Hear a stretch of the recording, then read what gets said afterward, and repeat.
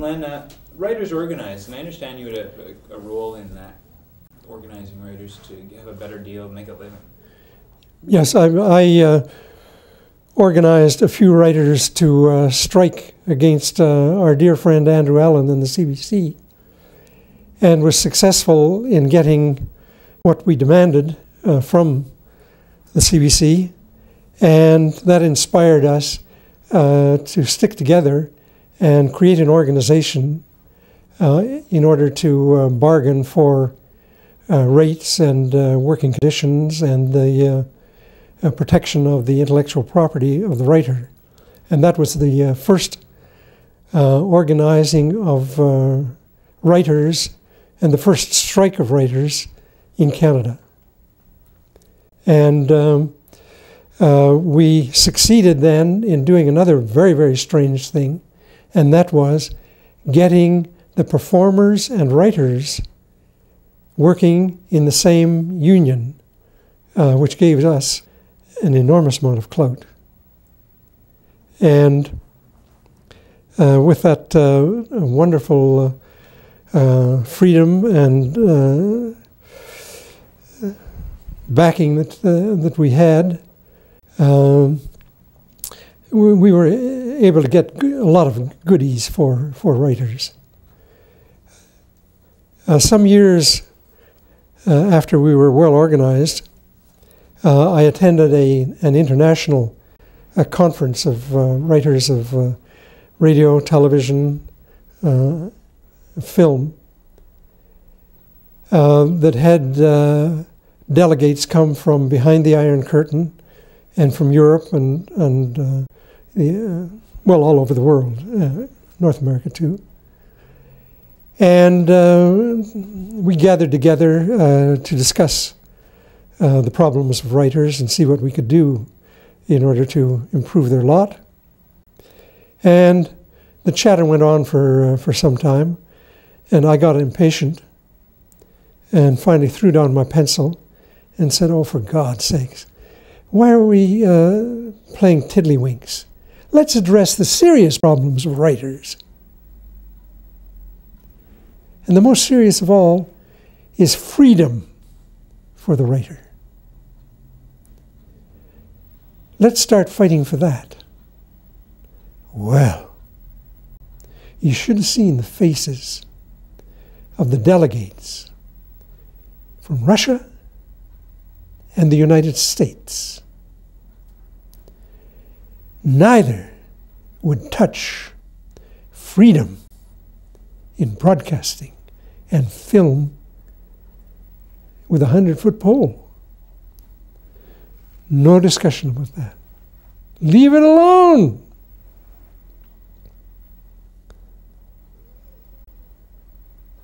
You've been called ruthlessly honest. Have I? Forbidden subjects, Andrew Allan said so. Yeah. That is the attitude of others towards me. It's not my smiling, mellow fellow approach. It just happened that things that I thought I should draw the attention of the populace to was shocking, because our society suppresses knowledge and experience of many, many, many, many, many things.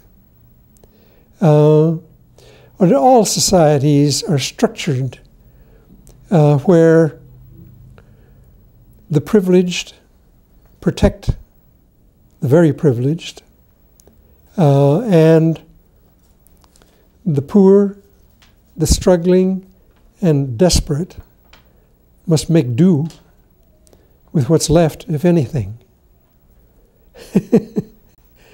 And so that's a broad range of being, a broad range of activity that one runs into every day that needs some attention.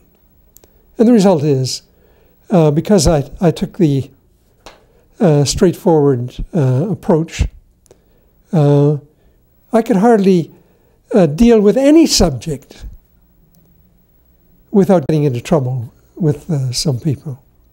At one time, Frank Willis sent me across the country to do a series called Men at Work. That included women, of course.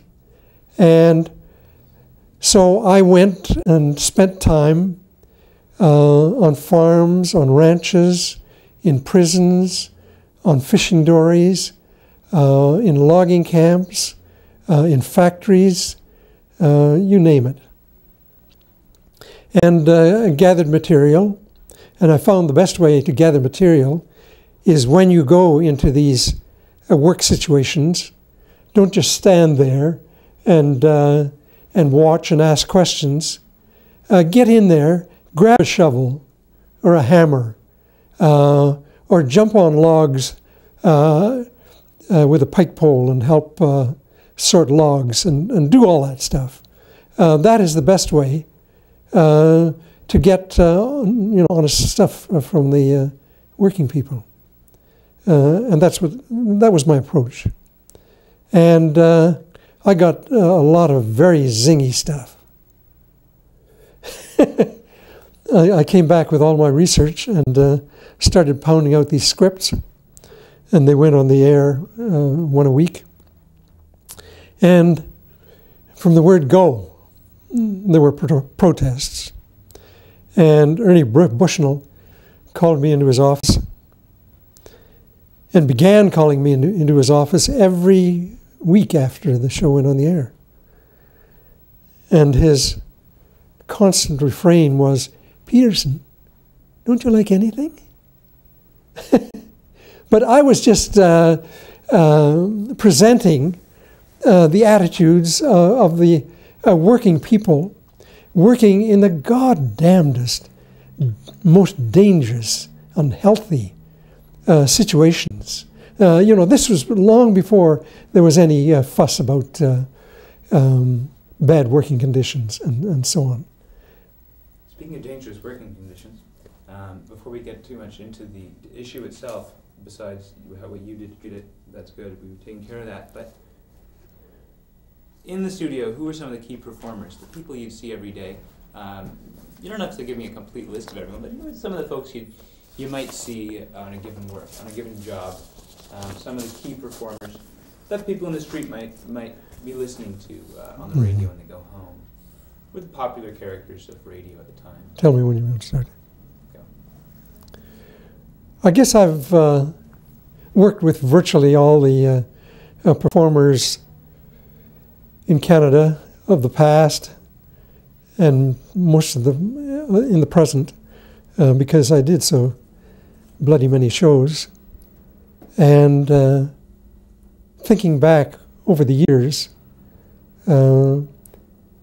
what a wonderful experience it was to work with those creative performers, those devilish performers, those crazy performers, those deft performers, those blundering performers, those god-awful performers, and so on. And I scribbled down a list, and very quickly it ran off the bottom of the page. But some of the people that I really love from the past and the present: John Drainie, Tommy Tweed, Fletcher Markle, Alice Hill, Ruth Springford, John Scott, Claire Drainie, Diane Foster, Hedley Rennie, Beth Lockerbie, Bernie and Barbara Braden, Sandra Scott, Bud Knapp, Frank Petty, Frank Perry, Alan King, Alice Mather, Jane Mallett, Earl, well, I could just go on forever. But I also found myself on occasion feeling sorry for the actors in radio, television, and on stage, that they had to go to all that bloody work of exploring lousy characters, only half-formed, terrible lines, even memorize them, and keep them in their head for anywhere from one day to weeks. We writers sometimes put terrible burdens on them, with some of our terrible writing. But they're, so willing to take on the burden, no matter whether it's a pleasure or a pain to them, and produce a show. And the audience generally doesn't appreciate what an intense activity it is performing. It's intense, of course, for the writer and a sink or swim thing, but for the performers, day in, day out, all that they have to give in creating a character. And for most actors, it is nerve-wracking. And in radio, it was particularly bad in the early days when everything went on live.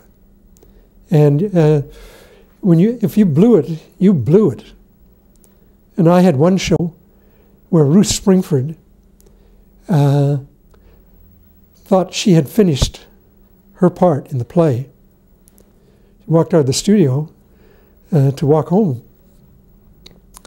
And there was another scene in which he was to appear.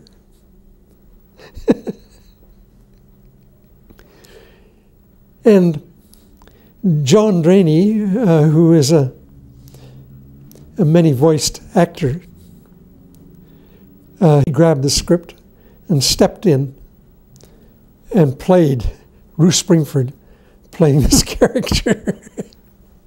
She realized that she had another scene as she was some distance from the CBC, and tore back and stepped into the studio as the announcer was signing the show off.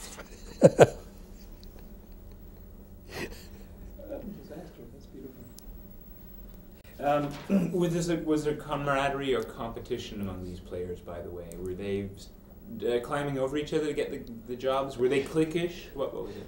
There was enormous camaraderie. We virtually knew everybody else. And we partied together. And we met together to plot and discuss.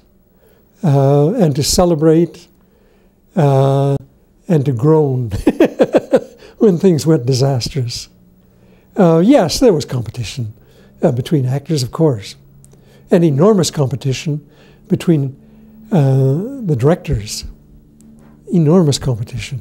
But at the same time, they were friendly when they were together. And when things got tough for them, when their freedom was threatened, they joined forces and worked together very well.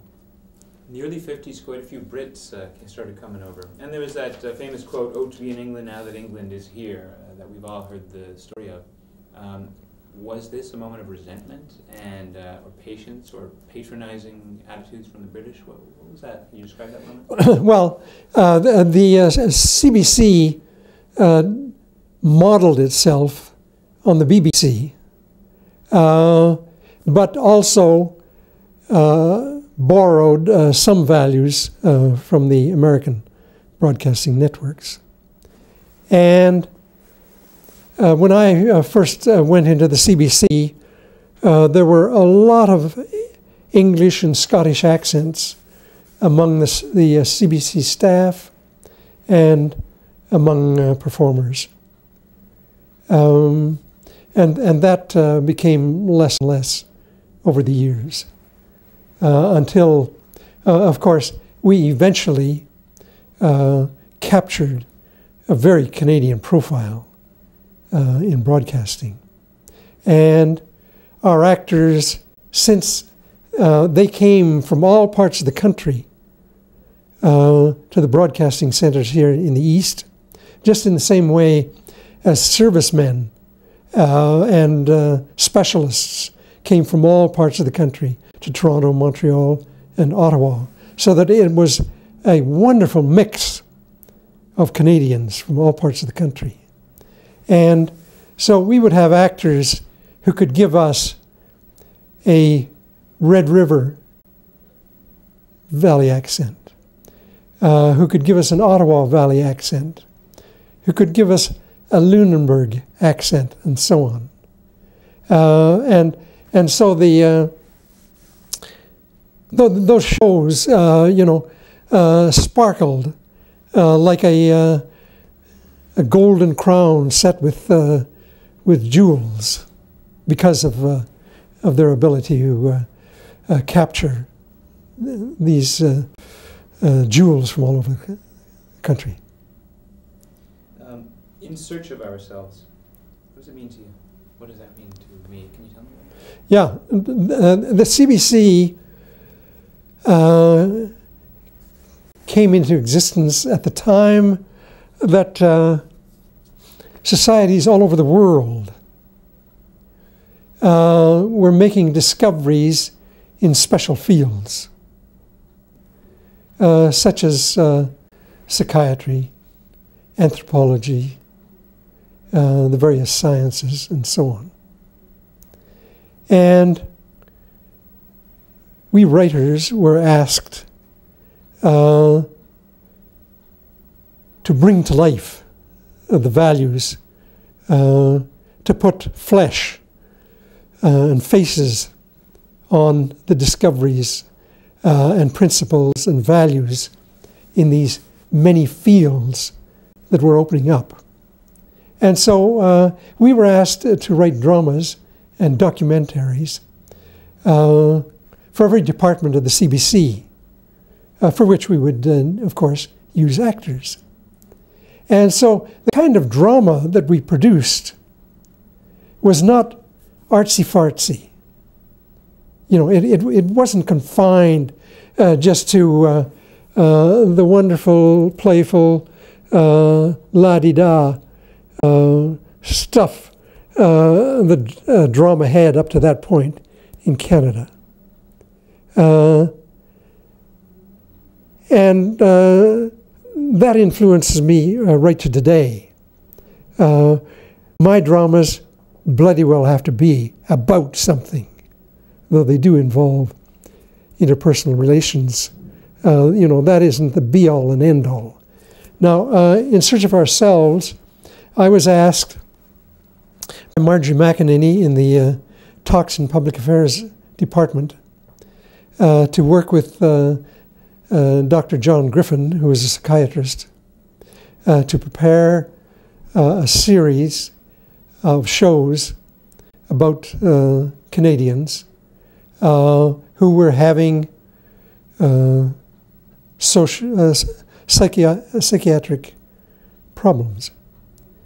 And we were to use the discoveries of Carl Jung and Freud and Adler and so on.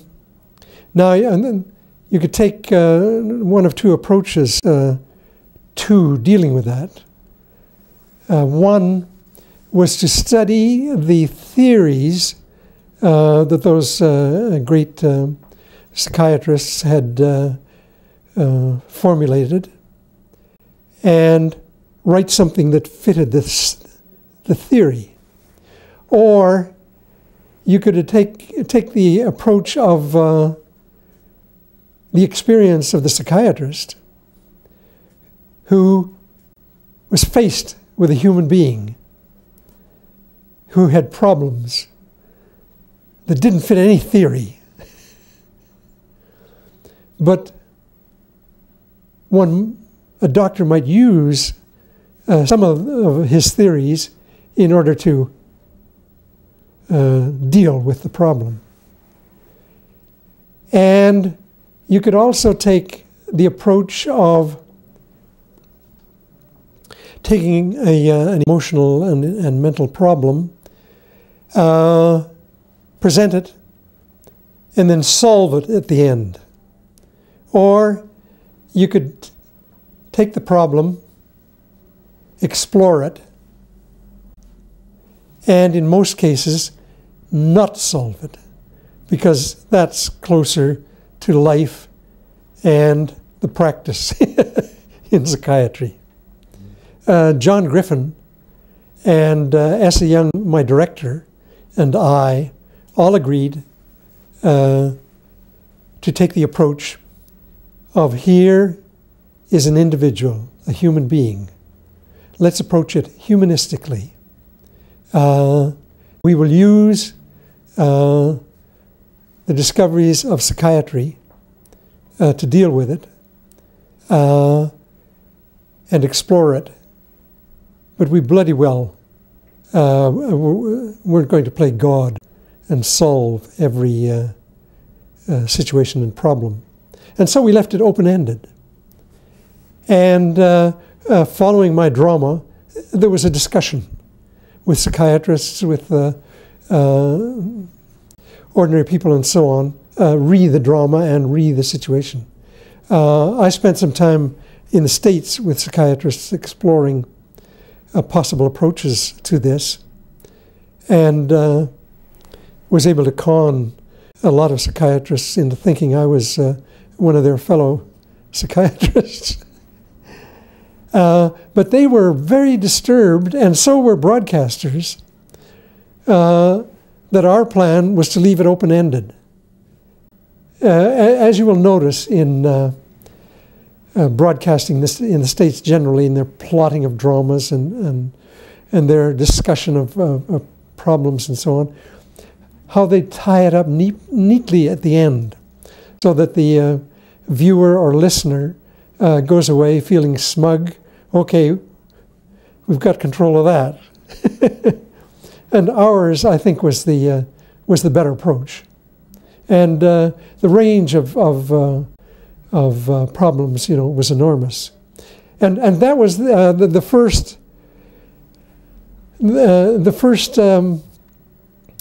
awareness the populace generally had about psychiatry.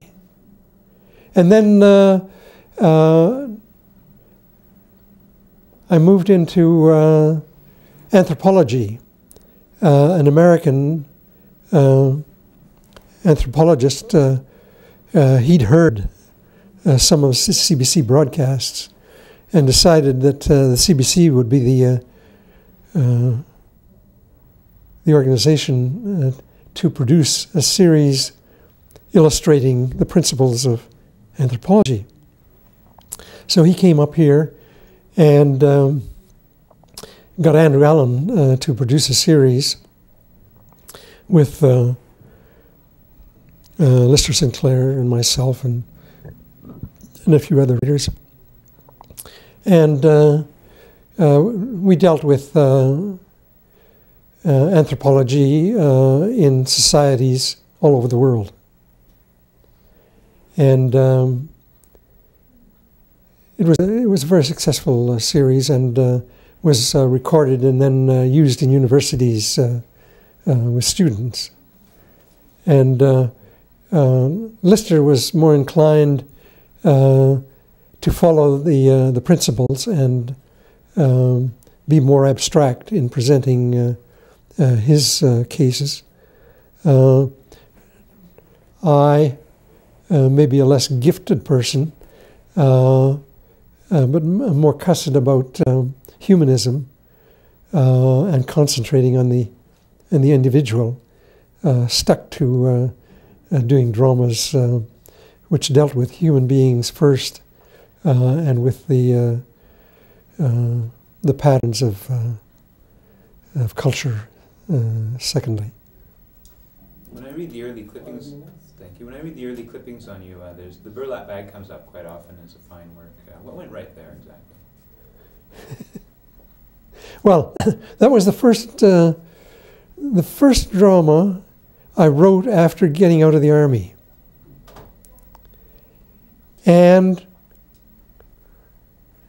our heads were full of the war, which followed so closely upon the First World War.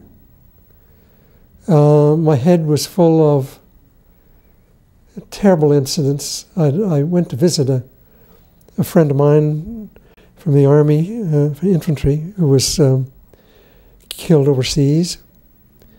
And his mother, whose husband was gassed in the First World War and eventually died. She had 3 sons to bring up. My buddy and one of his brothers didn't come back. And the mother received word of my buddy being killed on a Friday, and on a Saturday she received word of the second brother and the son being killed. And you know, that's just one incident in hundreds of thousands. My head was full of the disclosures of the death camps.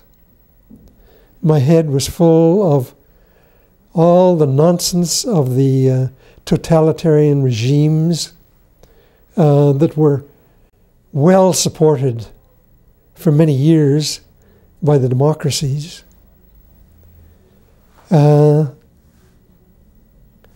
And I felt very unreal. You know, and I can remember being discharged and you know, walking from the place where I was discharged along the streets of Toronto. A plane flew over, and I thought, well, one of theirs are ours. Thank God they're only ours now, and so on. I felt very unreal. And I got a room in a rooming house, and what a switch, writing about the war, and then the war being over. What do you write about? And what are your values now? Damned if I knew. And I sat at my desk, and I had a pile of half ordinary-sized foolscap that for some reason I'd cut in half, so I made a pile of fairly short pages. And I just sat there musing, and the nonsense that I thought, mad, disconnected thoughts, I scribbled down on these pages, and scribbled, and scribbled, and scribbled, and scribbled. Nothing was connected to anything else. Nothing made sense. But I kept on scribbling. Part of me was mad. Part of me could still function. And eventually I looked at this pile and I thought, now what in the hell can you do with that? And a character formed in my mind that was not me, but had a lot of me in it. Of a guy in a rooming house, as alienated as I was, who still had a job and went to work, but was alienated in everything he did. And then he noticed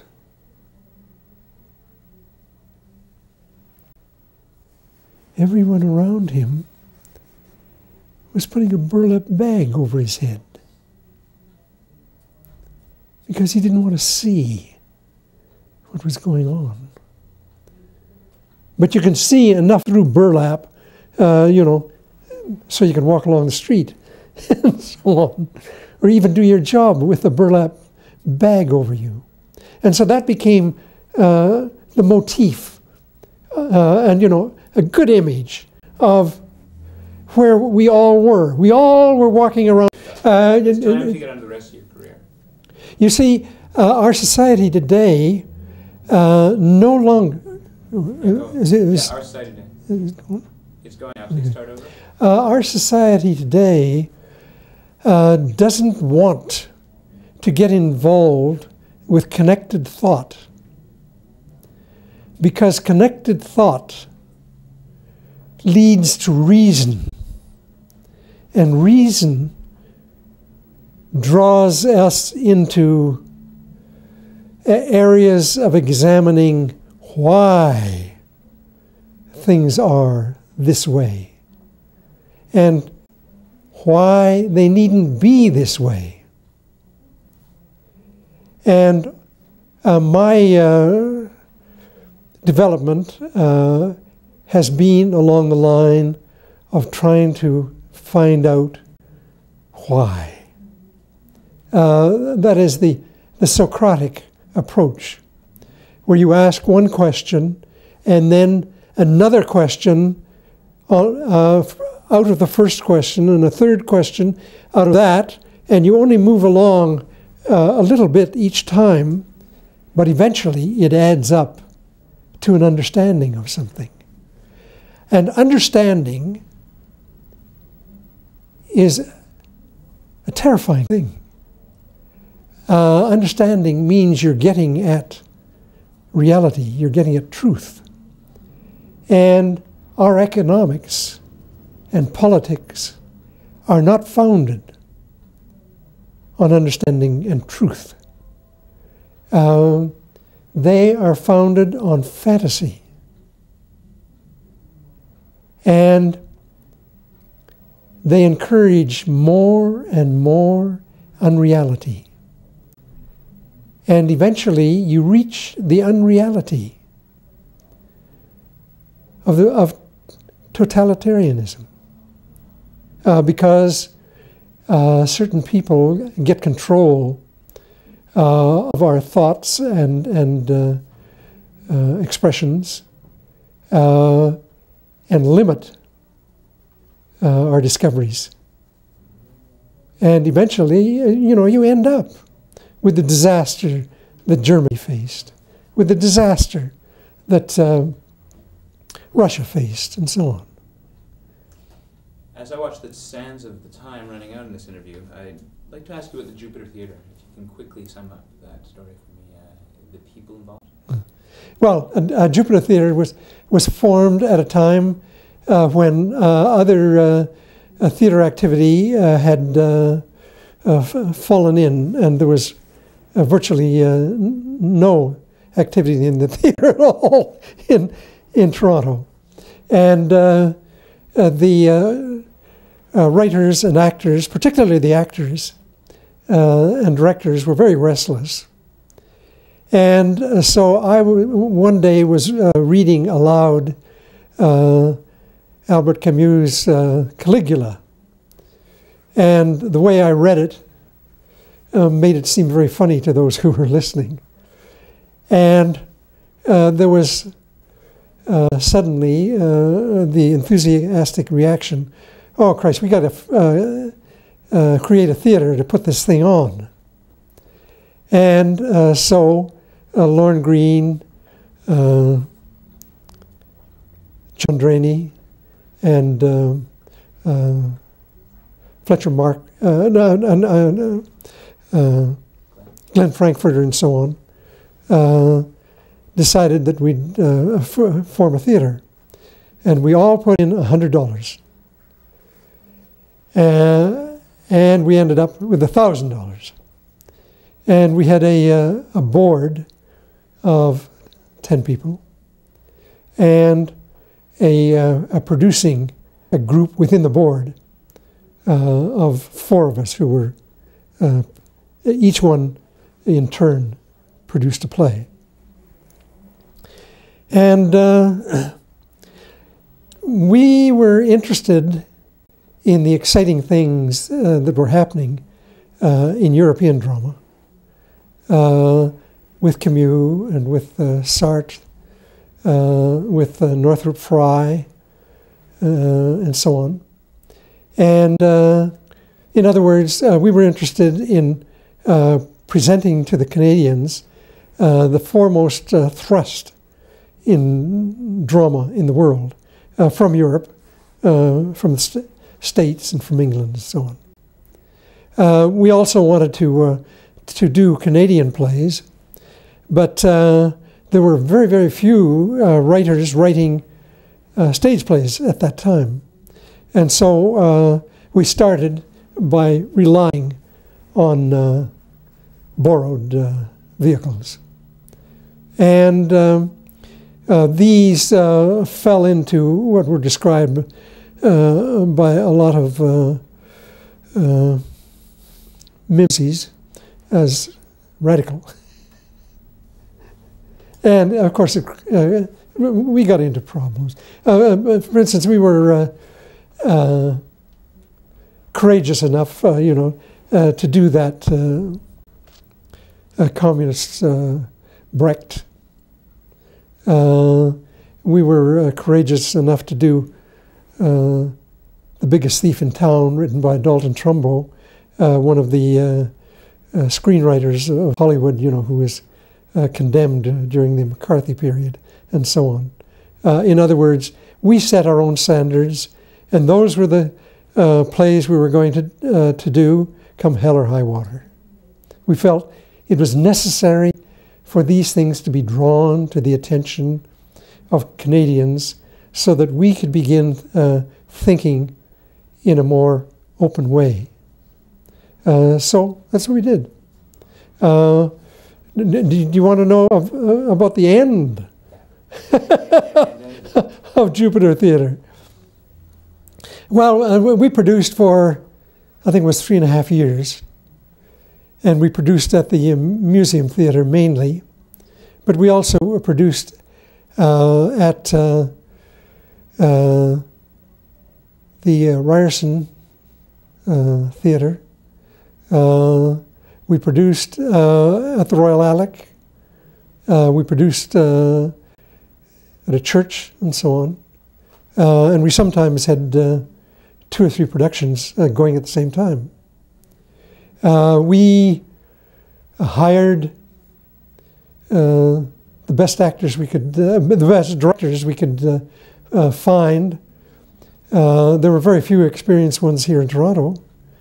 So we got directors from England. We got directors from the States. We got directors from Montreal. And we were not disappointed in any of them. They were all great. But we still felt we were a little on the timid side when it came to directing. Although we thought we were great as in the acting area, we were still a little tentative in the writing area too for the stage. And when we sent out calls for plays, we got very few that were playable. And that's how we went to begin with. And at the end of this 3.5 year period, we found we were $10,000 in the hole.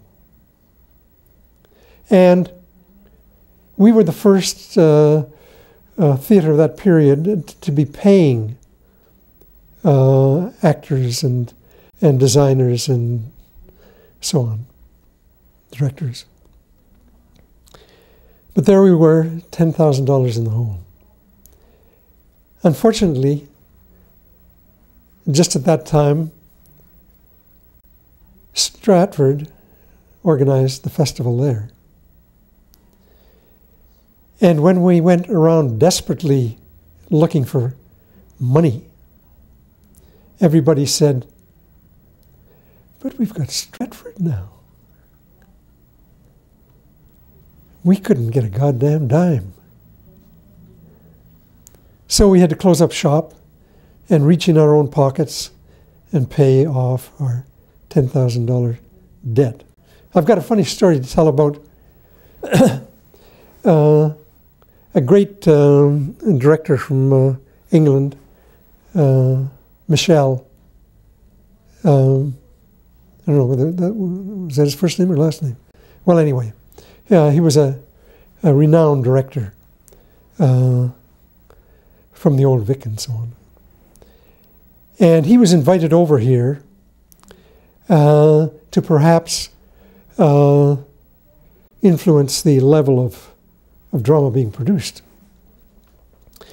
And he had so a meeting was organized with Herb Whitaker representing the amateur theater world. There was myself and Lorne Greene representing Jupiter Theater. And there was a mousy little guy with glasses who proposed the absolutely ridiculous idea of creating a Shakespeare festival in a small town in Ontario called Stratford, for no other reason than the goddamn place was called Stratford. And I can remember Lord Greene and I looking at each other and thinking, oh Christ, there's a bird brain idea if there ever was one. Well, the rest is history. Did you look up to the level of theater that was going on in Quebec? Yeah, the one we knew most was Gélinas and his activities. And then there was a guy by the name of Pierre Dagenot. I don't know whether he's still active or not. He was doing some great things in Quebec. And as a matter of fact, we invited a number of directors from Quebec, both English and French, because we felt that they'd had more experience than we. And they came and delivered great stuff. People like Roberta Beatty and so on. And they were very helpful to us. And I can remember when Gélinas and Bernard Hogue brought Teacock to Toronto and played at the Royal Alec. And we did some friendly things to make him feel at home in Toronto. And he was very uneasy about bringing Teacock to Toronto. Those terrible, hostile English. And he was astonished, absolutely flabbergasted to discover how warmly he was embraced and admired in Toronto. And oh God, that all separatists in Quebec could come and visit us in the rest of Canada, could come and visit their own French folk spread across the country and discover what a strong, warm, enthusiastic bond we have with the French of Quebec. Moving right along. Galileo was directed and designed by, Herbie Whitaker. Tell me about that. Yeah. Herbie Whitaker was a director, designer, and critic. And we had decided to do Galileo. We liked the subject and what it said. When it was produced in the States, it didn't get a too good a reaction. Charles Laughton adapted it for an English audience. And at the time we decided to do it, lo and behold, Charles Laughton was in Toronto playing in the quartet at the Royal Alec. And so Herbie Whittaker got in touch with Lawton and said that we are producing Galileo, and we would like very much if he would come and talk to the cast and director for a few minutes and tell us a bit about his work in adapting it for the English audience. Well, he said, okay, I'll come. So he came at 12 o'clock in the afternoon, and we had the cast and all the crew involved, and Herbie Whittaker, the director. And we sat around, and Charles Lawton began to comment on various characters and various scenes and so on. But he got so enthusiastic, he ended up playing all the characters and all the scenes throughout the entire play with running commentary. It was the most terrific performance in theater I have ever been involved in. And suddenly somebody looked at his watch and said, "My God, it's 6:30. You have to get to the theater. Open at 8:30. A cab was called, and he dashed off to the Royal Alec, slapped on his makeup, and ran on stage. What a generous guy, eh? Yeah. Absolutely. Giving you all. Oh, God. You closed your first season with Crimes of Passion, Lorne, Greene, Don Herron, and Honor Blackman. Can you tell me about those actors particularly, Greene, Herron, Blackman, how they played it out? It was my opinion for a long time that the performances that Lorne Greene gave for Jupiter Theatre were better than anything he ever did in the States. And I have heard from others that Lorne Greene said the same thing not long before he died, because the vehicles we gave him were so marvelous. And the lead in that play of Sartre was one of those great parts that come along rarely for actors. Another one was the lead in The Moneymakers by Ted Allan. Ted was a Canadian playwright from Montreal who went down to Hollywood and worked there for a while, and then got involved in the paranoia in the McCarthy period, came back to Toronto and joined our group of CBC playwrights. And fortunately, he had a playable play when we were producing called The Moneymakers. And it was about a Canadian film writer involved with a monster of a Hollywood producer-director. And it was an absolutely wonderful part.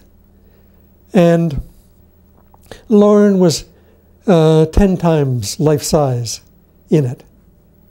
And oh, what a delight he was. He was both awful and funny as hell. And Ted Allan, the director,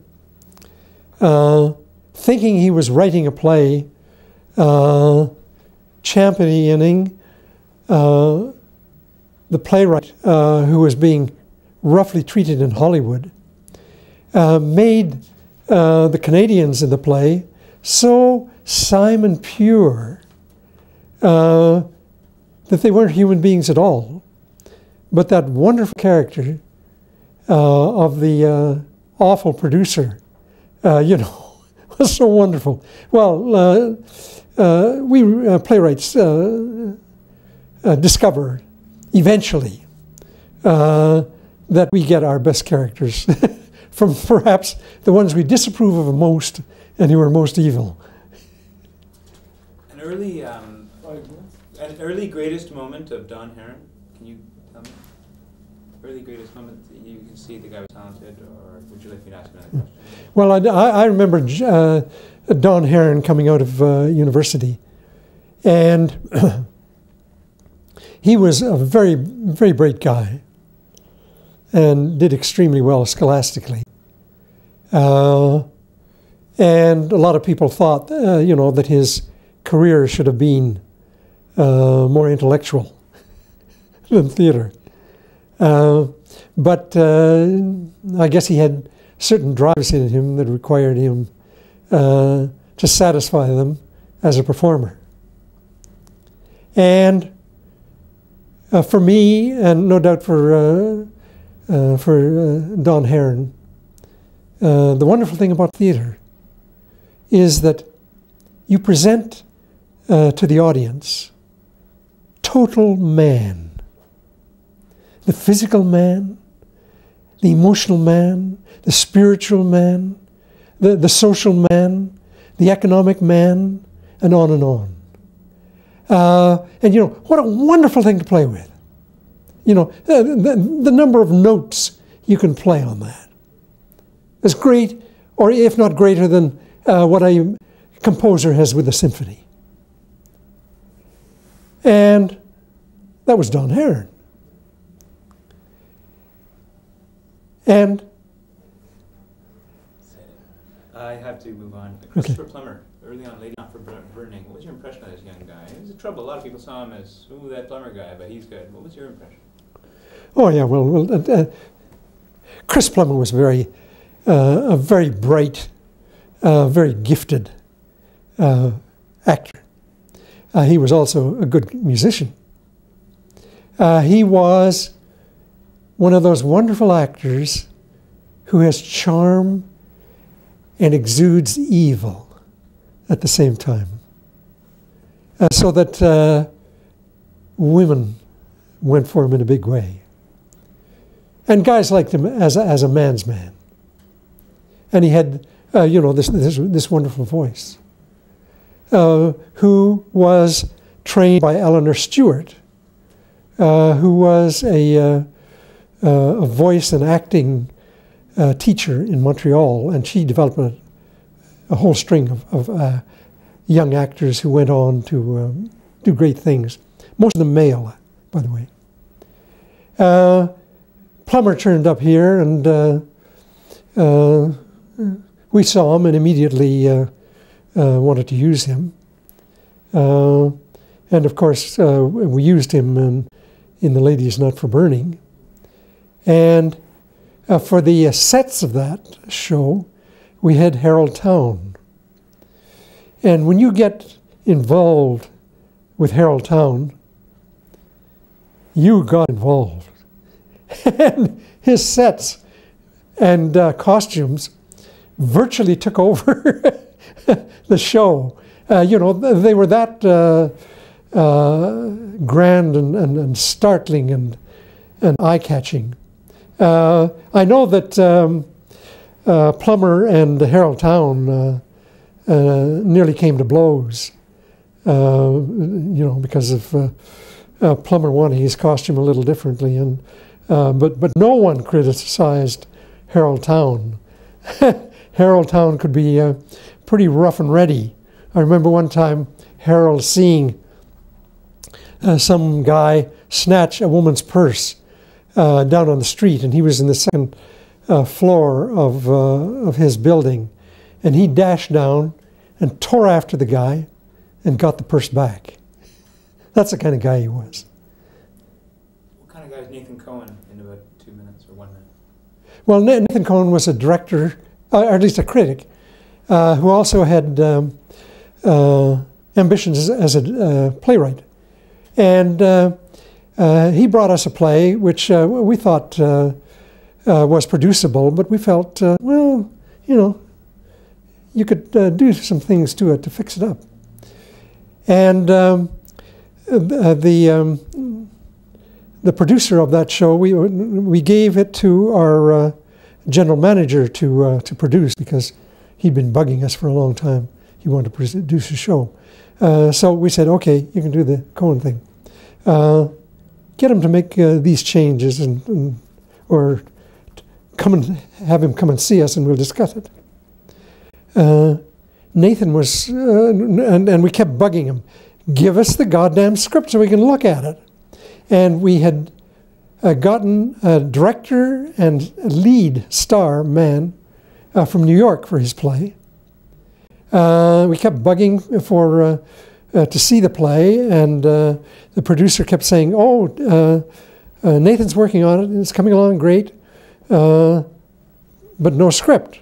We finally received the script the evening that the director and star turned up in Toronto. And I quickly read it and thought, oh, there's a problem here. Everything seems to hang in the air and isn't motivated or connected to anything else. We really got to do something with this. I gave it to the other directors to quickly look over, and they were of the same opinion. So what do?